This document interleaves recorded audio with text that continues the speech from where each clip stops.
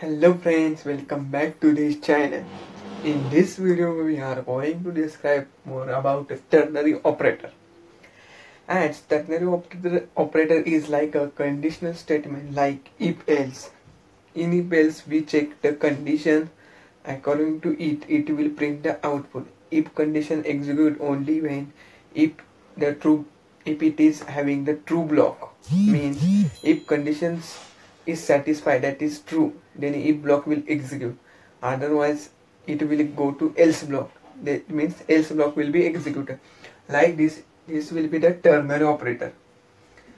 In this video we will describe more about the ternary operator. This is our simple example of ternary operator. So here is a class demo. This is our main method. In this I have declared x name variable of type int having value 4 in it.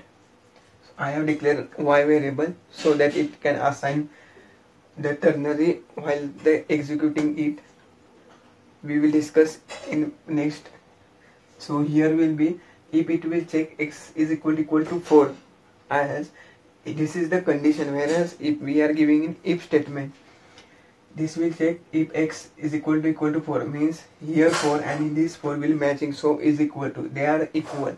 So this condition will return true and it will execute this 47. As here is colon, if this condition will be false, then this block will be executed, that is 79. So here condition is true, that is x is equal to 4, that is this 4 and this 4 are equal, so it will execute output as 47. So here we have printed output, that is y, means this value, this will check first, then it will return true, that is 47. This 47 have been assigned to y and we have printed y. So this is about ternary operator, which we can write in a single line. So it is like a if else statement. We can write this condition with the help of if else statement. In if we can write this x is equal to 4, and according to it we can print anything what we want inside the if.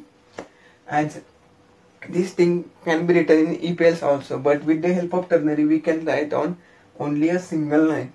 So that purpose ternary operator can be used.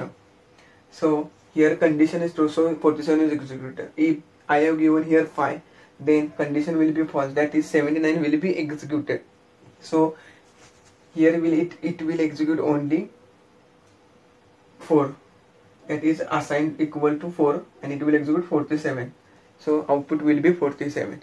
If you like this video, like it, share and subscribe to my channel, and thanks for watching this video.